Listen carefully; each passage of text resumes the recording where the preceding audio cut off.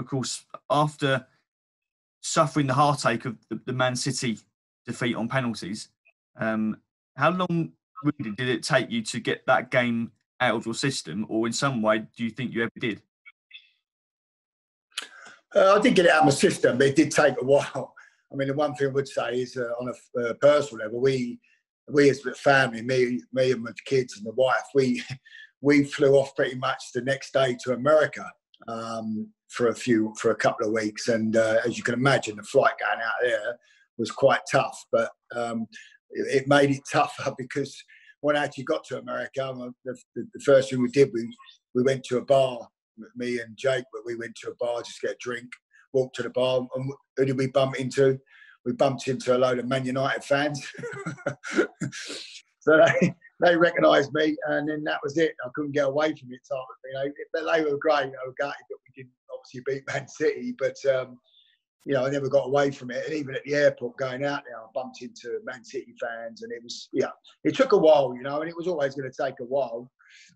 Because it was heartbreaking, because we were so close to causing a major upset in football. Because for me, it would have been a major upset. Gillingham to beat Man City in a playoff final at Wembley after being, God knows what the odds were, but it, would have been a major shock to everybody, I believe, because the status of the club, the size of the club, Gillingham, Man City, there's no comparison in terms of that. But it just showed you on the day that we were more than capable. So, unfortunately, it didn't turn out that way. For me, we deserved to win the game. We just didn't have that bit of luck at the end that we needed when it come down to the penalties. And that's, like, as everybody knows, it's a lottery. So, but yeah, no, it took a while. It took a while. But you know what? I think in football, you just have to be, depending on what sort of mentality you've got, if you believe in yourself and as a person and as a group. And I think for me was always that we had that group for the year after, pretty much. That group was going to stay together, and we were such a tight-knit group. And the best group of players that I've ever played with. I always felt that we could bounce back from it, even though most people would say that over the years, a team that loses at Wembley normally struggles the next year. But we didn't make that happen. We put the wrong from the year before right, obviously the year after. So, but that's credit to the group. That's credit to the players. The manager. And Tony, to be fair, has got to take some credit. He put that group together. And left after the Man City game, and Peter came in, and Peter will tell you now that. He inherited a very good group of players, and he just tinkered it and put his own stamp on the group. And, we had another fantastic season. I guess psychologically, Peter had a big job to do, because you needed to get that season out of your head and focus on the new one, which I guess was a very difficult task in itself. Yeah, he had a tough job in his hands, Pete, to after the year before, we come so close. The pressure was on. It's like any manager to deliver, and we had such a good season. But obviously didn't work out at the end. But we still had a fantastic season in our eyes. Can we emulate that? Can we go one better? With Peter coming in, so he knew Peter was an experienced manager. Managed England and managed some good clubs and had a lot of success. So. He knew what to do. But again, it goes back to the players. They were easy for me. They were easy to manage, and I'm sure Peter will tell you that. They were a good group, very tight knit. A group that were together on the pitch, were together off the pitch. Not just the players themselves individually, but the families. Everybody knew the wives, girlfriends, the kids. We sort of socialised as best way we can, and that doesn't happen in football anymore. You don't see that now. Players now don't really socialise off the pitch. Individually, they might, a few of them, but not as a group like we did. And that's what made it a special group for me, and that's the reason why we had the success we had. Naturally, the gaffer brought in some of his own players. Off the top of my head, Junior Lewis, and of course Andy Thompson. So with those fresh faces, did you look around the dressing room on the first day of the season and say, there's absolutely no reason why we can't emulate last season, and of course go one step further? Yeah, I always believed, even if we didn't get like I say, we didn't get loads of players in because I don't think we needed to, because the core of that group was still there together, and but obviously bringing Tomo in and his pedigree of scoring goals was, it was a massive positive for us. I've got to say, when Junior came, I didn't know too much about Junior, to be fair, and when he walked in, who's this guy type of thing, he's gangly and is he a footballer type of thing, but obviously Pete knew his stuff and he worked with him before, and he came in and Junior put his mark on it, to be fair. It was fantastic, and he was a big part in that, obviously, the playoff final with the cross for the goal for Stevie Butts, so Junior came in, but that group, and they were easy to basically step into the group. They were good characters, and one thing that we didn't suffer in that group, nobody was any better than anybody else. There was no big time players at our football club, no one, and if anyone did step out of line, the group would just sort of jump all over them and make sure they stepped into line, and how we did things, and how we trained, and how we played, and how we was together. And Junior and Tomo come in, and they were straight into, they settled in fantastically well for us. I guess that's another challenge for a new manager, trying to find players who are not only good enough to play for the team, but also fit in the team's mentality and fit into the team's attitude. As you've just said, we're together as one. There's no big time Charlies. You've got to find the right characters to add to that group. Yeah, and I think being a manager, I think, myself, I think when you do your recruitment, when you actually identify a player, yes, you know his strengths and his weaknesses as a player, but do you know him as an individual? Do you know his character? Do do family? I always look into, the first thing I do, you check out the player. Obviously, we know you've seen what he can do. That's why you're looking to try and bring him into the club, what he can do on the football pitch. But what's he like off the pitch? What's he like as a character? What's his family background? So I think, it's about the person now, not just about the player on the pitch. It's about the person, and I think that's one thing managers do now. They do their own work. They do it properly, and it's not just about that player on the pitch. It's about his way of life, and I think that's important, and I think that's what Peter did.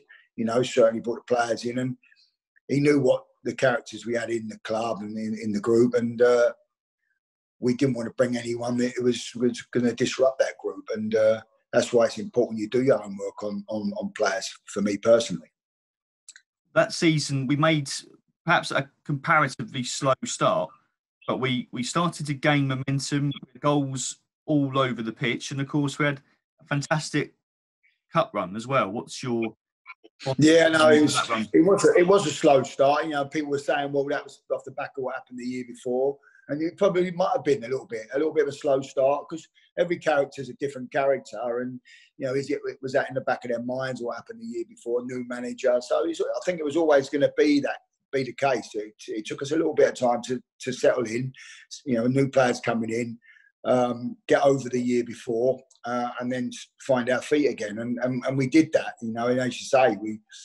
what a year really, to have the run we had, we picked up, FA Cup, fantastic in terms of getting to the, did I ever think Gillingham would get to the quarter-final of the FA Cup? No.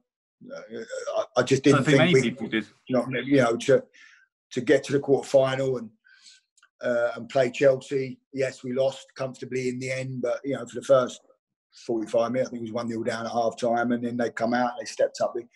But I was talked about that game the other day. I looked at the players that were playing for Chelsea that day. Phenomenal players on that pitch. Fantastic. Phenomenal. The names was frightening, really, for what they've done in their careers. And to us, to put our wits against them was just, to pinch yourself, really, So, that was a fantastic achievement for the club, and another great day for everybody, the families and all the fans. And they come out full. And, and I think that was sometimes you have a cup run, it disrupts your league form, doesn't it? It sometimes can get in the way, but it just all come together and the momentum kept flowing, didn't it? And we kept going. I think the only one real disappointment is we didn't get out by promotion. We blew it, didn't we? We blew Wrexham. It at Wrexham.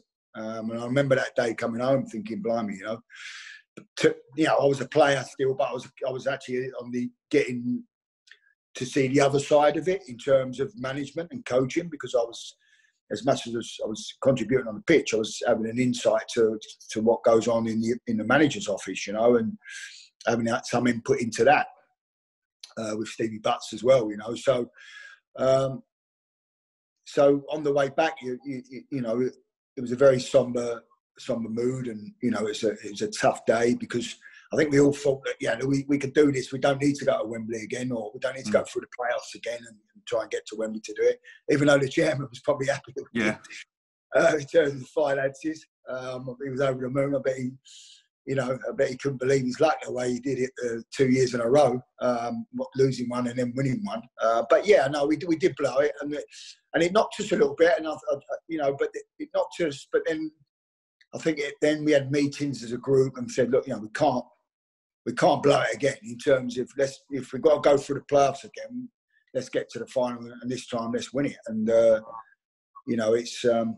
it pulled us together again, and we were fortunate enough to. We were disappointed we didn't do it outright, and probably should have done, but we didn't. But we went through that route of playoffs and getting to Wembley again. So before we get to Wigan, let's talk about Stoke. Obviously, the first leg at the Britannia Stadium had a bit of a slow start, but we had to make our way back. And your goal right at the death, for many, one of the best goals in the club's history, and it couldn't have come at a better time, could it? No, I haven't scored many goals in my career. Probably should have scored more, really, in terms of my position. That's probably one of my criticisms of myself, that I should have scored more goals midfield, because I had the energy to get up from box to box, but perhaps didn't have the confidence in front of goal, and left it to people that I felt were more confident, and let them take the accolade of scoring goals. But, when it comes to the playoffs, I was fortunate enough to score a couple of important ones. Obviously, we won the year before against Preston after a minute, and we hung on and got to Wembley. Turned out to be the winner. And then obviously the Stoke game was, that goal, even though we were 3-1 down, felt like we'd won the game afterwards. And it was a phenomenal atmosphere and feeling to actually certainly score the best goal in my career at a real important time. Because at one stage you're thinking, blimey, we've got a mountain to climb. To go back to Priestfield with 3-1, even though I'd have still backed us to go to Priestfield and win 2-0. I really felt, we could have done that, and but in the end we didn't need to do as much, because it was only a 1-goal deficit, wasn't it? So, it was one of those games that. We started off slow, but we got back into it, and then they got the third goal, and there was nothing on the clock, was it really? Last kick of the game. Yeah, it's funny because afterwards it was ironic, really, about their manager talking about where the time came from, and we were talking about that the year before. Yeah, we know everything about that. Yeah, so it's interesting that when it comes to it, we had that bit of luck on the day that perhaps the clock was ticking and he could have blown, but he didn't. And I realised who the referee was that day against Stoke. He's still refereeing now, and Mike Dean in the Premier League. Yeah. So I remember that, obviously watching the highlights. I shook his hand at the end of the game and realised it was Mike Dean, but. Yeah, he had a good watch on that day, definitely. But listen, it come to me. It was one of those, I think Stevie Butts or somebody I can't remember. Was asking me to pass it to him, whatever. And I'm just to your right hand side. I think someone was saying space. Yeah, someone, but there's no way. Not that time. I knew what was left on the clock. Obviously, not a lot. And you're thinking, well, come on, let's have a go. Yeah, I am a bit of a gambler. I like to have a little bit of gamble now and again. So why not? Let's have a pop. It'll either go in, it'll go over, or, it'll lit my family in the crowd behind the goal, because they was all in the crowd. Fortunately, it went in. It actually took a little bit of a bobble. If you watch the highlights, it took a little bit of a bobble off the pitch. So I think if it hadn't taken a bobble, I don't think I'd have reached, to be honest. That bobble might have just given it some elevation to get into the... Yeah, it sat up lovely. And as soon as I hit it, I thought it's got a chance. I thought he's got a chance. And then when it was, it's got a major chance of going in, and it flew in. Gip had no chance, to be fair. And it's Gavin Ward, wasn't it, in goal? And Wardy said, no, it was, what a strike. So I had no chance. And as you can see, the celebration after going in, Nicky Southall running up behind the goal and clenching his fists. And then I did the same. And then I had a bad back in the end with a big Iffy and Nora jumping on top of me and a few of the others. So, there's a few big lads in that squad. Yeah, there's a few big lads that were squashing me. But, listen, what a time to score. And then I was on the coach going home, and it just felt like without getting too carried away, because we knew we had a job to do back at Priestfield. We were quietly confident when on that bus going home. 100% we was. And, I was speaking to my family, my brother. I've got an older brother and a younger brother. They were there, and my older brother looks a little bit like me, and he was getting mobbed. He got kisses. He got everything from the Gills fans saying, your brother's, this and that, and fantastic. Excellent. And he said he never had so many kisses off of people, but mostly blokes. What a shame. Yeah, but, so, listen, for me, as on a personal level, best goal in my footballing life. And the most important one, along with obviously the Preston one the year before. So it took us, and that goal was, the catalyst, I suppose, of getting us to Wembley.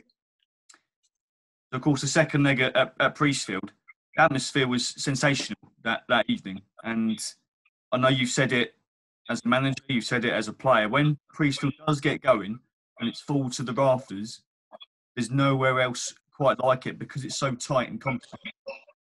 Yeah, I mean, I've watched the highlights of that game again. The noise, was the year before against Preston.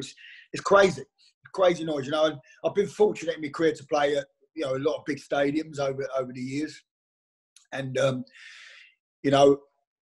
think when you're on the pitch, you feel the atmosphere, but I think even at Wembley, the atmosphere was frightening against Man City with the crowd there. And but you know what, little old Priestfield, that the noise that day and that night, was unbelievable. It was unbelievable, and it puts a lump in your throat when you actually walked out onto the pitch before the game, and the levels, as you say, because it's such a tight little ground. You couldn't get anybody else in there. It was that packed, and the noise was phenomenal, and it just drives you on. That's what I miss. I'm a long time retired now, but the one thing I do miss, I massively miss playing football. Do I like managing, coaching? I like it, and I'm enjoying it, but there's nothing better than playing. I love playing, and I wish. I was watching Harry's Heroes the other night, watching them old boys playing, and going out to different countries and playing. And I wish I was on the trip, I've never played for England other than non-league. But I wish I was on the trip. I just wanted to be... Get your boots on and get out there. Yeah, whenever there's an opportunity to play in charity games, I'm the first. I'm putting it out there now. Anyone that wants me to turn out from, I'm ready. The boots are still in the cupboard and ready to play. I'm keeping myself fit. But going back to that night, the atmosphere was frightening, and it was special. You got all the family there. It was special nights at Gills. Never forget them. For me, I'm going to be biased. I was part of it. They're special. And a special group of people. Special fans. Whenever I go back there, you're always going to have. In football, there's always going to be your critics. But I don't think I've got many at Gillingham. I think. Yeah, maybe as a manager I might have, but again, looking back on my managing career there, I'm proud of that. Making history in the Championship. Again, I don't think there's going to be many managers, if at all, that are going to make history playing in the Championship or managing in the Championship. So, because it's going to be difficult for the club until the club can get finances into the club to get back to that to that level. But the Gills fans. To this day, I still bump into a lot of them, as you know, living in the Kent area as well, and they're so warming, and they bring, whenever they talk about, it's always they talk about the good old days, and there've been some fantastic times there. And one of those good old days was, of course, the Wigan final. When you were walking through the tunnel out onto the pitch, did the Man City game enter your mind at all? Or had you kind of trained yourself to think, that's gone, there's nothing I can do about it, so let's focus on the job at hand?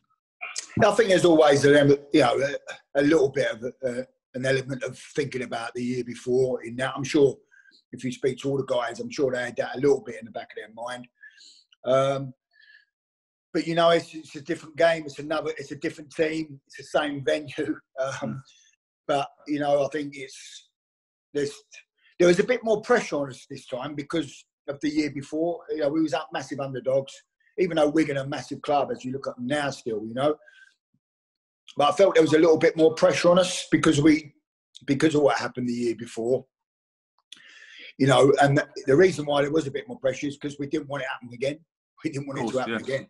That was the biggest thing. We didn't want to go out there and be, on that losing tag again, that heartache again of me getting on an aeroplane, going abroad somewhere and bumping into some Wigan fan or somebody else and say, unlucky. I didn't want to hear them words. You've done well, but you're unlucky. I didn't want to hear them words again, and in my mind, as we're going out, we're going to win this one. And, I suppose the only difference for me, walking out the tunnel that year was I didn't lead the team out. I was a player coach and Adi was captain, wasn't he? Adi Pennock for the Wigan game. And, which was tough on Smudge because Paul was left out for that. And it was a real tough one for Peter Taylor. And, I was gutted for Smudge because Peter made a call and, but I was gutted for Smudge because he's, what a player. How many times did he win Player of the Year, Paul Smith? He's phenomenal for the football club. But, it ended up well because he got on the pitch and he deserved to go up there with 80 and lift a trophy. But, so, yeah, it was a tough game. A very tough game. I didn't think we started. We started off okay. I don't think we played particularly great, but we dug in and got the result. But we kept on going. That never saved our attitude. There it was again. All to be seen. As a group of players, we're not giving up.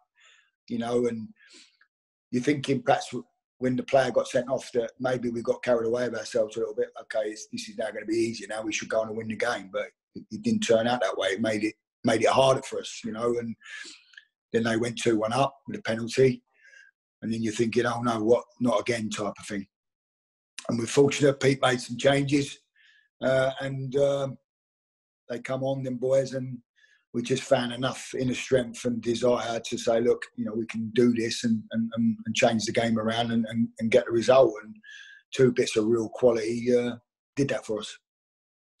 So after Big Iffy knew it had put us a goal up, I spoke to him about the goal because, of course, he'll claim it and we're giving it to him, of course.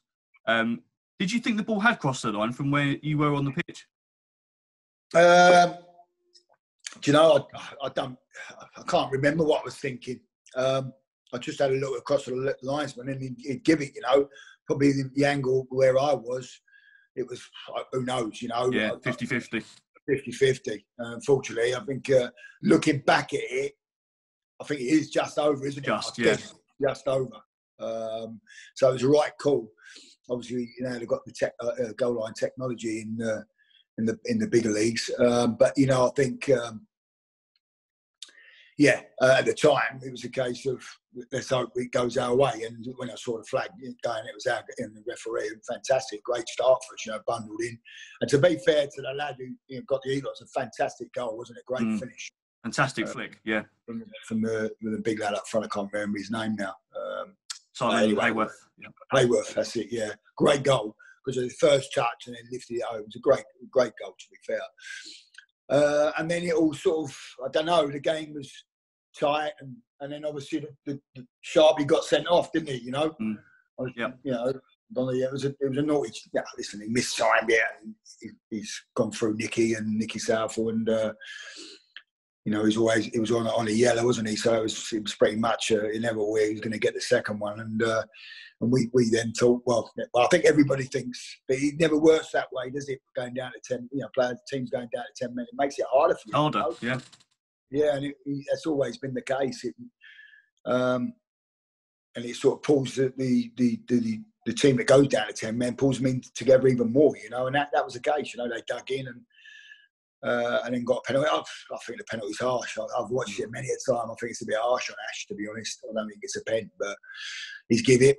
And then we had to dig deep, didn't we? We had to dig deep, and we found the resolve and the desire and the never say die, you know, never give up attitude that we can still do this, boys. You know, even though we've taken a knock, we've got we have got that extra player. We've got to use it, and we did that, really, didn't we? We got the ball wide. You know, when you're playing against 10 men, that's the one thing you got to try and do. Try and get the ball wide and get balls in the box and spread the play.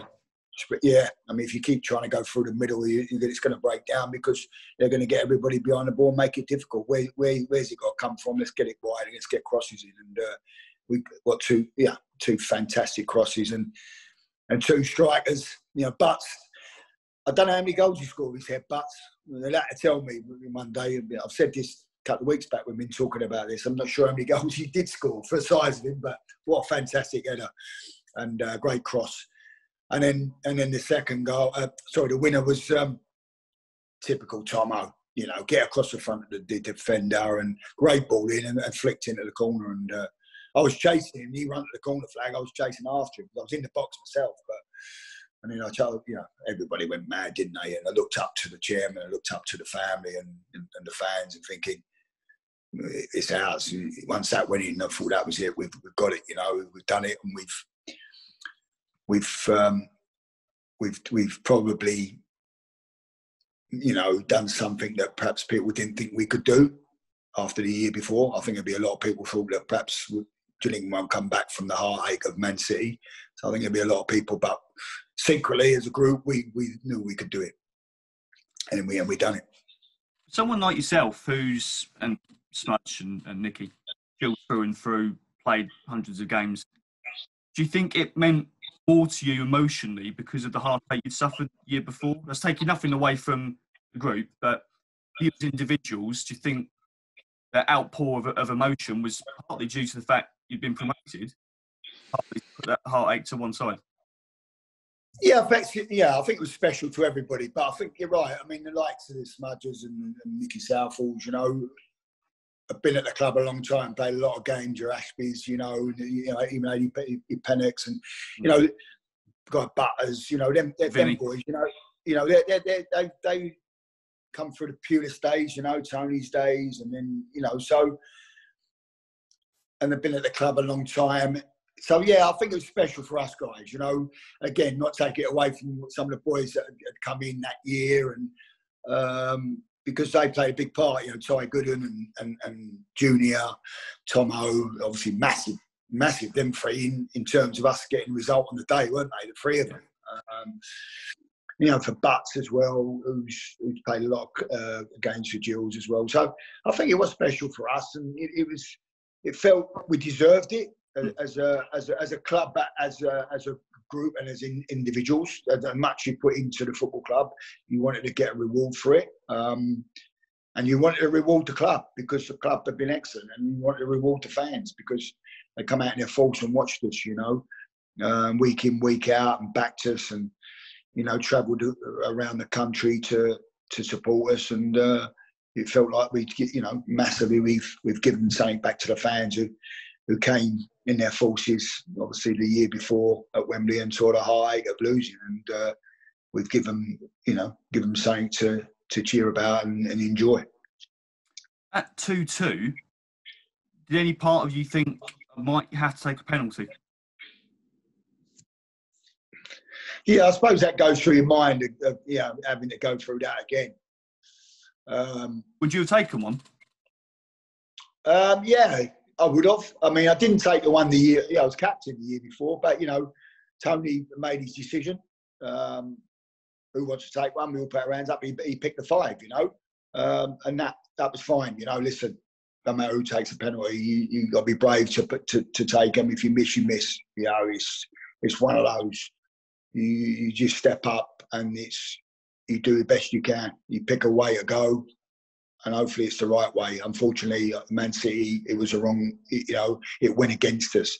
But yeah, of course I would have been, as much as I've never been a penalty taker in my career, that's not something, like I said, my goal record's not been as a midfield player. That's one of my criticisms. But, if it was, we practiced them. We all practiced them. But then ultimately, if it came to the penalty shootout, then we'd have picked a 5, or Pete would have picked a 5, and we'd have gone through that situation. But yeah, of course I would have. Climbing those stairs to receive the trophy, it's not something that many can relate to, especially supporters. And very few players have had that privilege. But what is that experience like? Because growing up as a footballer is probably that one moment you want, a very fleeting moment, doesn't last long. What's it like? Do you know what? I never thought I'd do it because I'm getting old, and I never thought I'd get to Wembley once, let alone twice. To actually get there twice at my age, 34 and then 35 is like blimey, to get on. It was always my dream as a player to play at the home of football. And I still say it's the home of football. Yes, Wembley now has been changed, and to the old Wembley's the best Wembley. I'm going to say that. But the old Twin Towers got to be, has to be. I've not played at the new one. Obviously, too old. Like to manage take a team out there one day. You never know.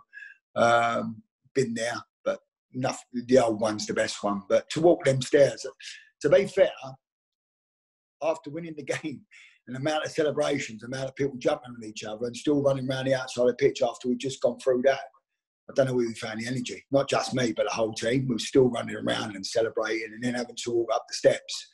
But what a feeling, you're walking up steps to celebrate with a bunch of players that you've pretty much lived with for the last 2 years. Pretty much that's where it's been. We've lived with them because they're, they were part of each other. We were part of each other's lives, for 2 years. To celebrate with that group was quite emotional, really, they all deserved it to be celebrating together. So yeah, it was an emotional time. Very, brings it back, to be honest. For me, even to this day, you think about it and it puts a lump in your throat, and you get quite emotional about, that group and how friendly they were and how passionate they were for each other, and they go to war for each other. And it's like I say, I miss them. I speak to a few of them, but I actually miss working with that group of people. The best moment of your career, lifting that trophy up? Yeah, has to be. I've had some real highs. Just to turn professional late when I did, to go and play for a massive club like Watford to start with, and playing some big games at Watford and some stadiums, and playing against Leeds the year they won the title, against the likes of Cantona, Strachan, the late Gary Speed. That's just named a few that day that was playing. But that has to be, the highlight or the best moment of my footballing life. Walking up Wembley steps and lifting the trophy that we thoroughly deserved after the year before. And something I'll never forget. Something I'll keep watching when I can. Funny, I spoke to Barry Ashby today. He's doing a bit of football agency work at the moment. So I keep in contact with Guy Butters. I don't speak to Smudge so much now, but have done. Adi Pennock, Stevie Butts, Tomo, now and again, Mark Patterson, Sondo. A very special group. Yeah, they're good friends, And like I said, I miss them in the football world, I wish we could get that. I'm putting it out there now, so maybe the chairman might see it, but I'd love him to be able to get that group together just for a night game. Just finally, I asked Iffy the same question. Do you remember anything about the after-party celebrations? Is there anything you can broadcast or tell us that went on, or can you simply not remember? I can remember a lot, but I can't broadcast quite a bit. certainly can't broadcast a bit. But listen, I don't know how I can remember, because obviously there was a lot of beers flowing, and I wasn't really a drinker, to be fair. I only started drinking when I found this group, believe it or not. I wonder why. And, sorry? I wonder why. Yeah. But yeah, listen, back to Maidstone, the Hilton, absolute carnage. Bodies everywhere, just family celebrating, the club celebrating, beers flowing, lots of funnies, people falling over, and just letting their hair down, because it's been a tough 2 years, you know. As much as a tough year, we had a great year in terms of the cup run as well. But I talk about 2 years because it's 2 years of hard work as that group to achieve what we achieved. And so to see everybody enjoying themselves, and then waking up the next morning with, you know, there's a few sunglasses worn, to be fair. Sore head sunglasses, you know, some that didn't have sunglasses, some of their eyes were terrible. And then obviously we had the nice day of going around the town on the open top bus and enjoying that.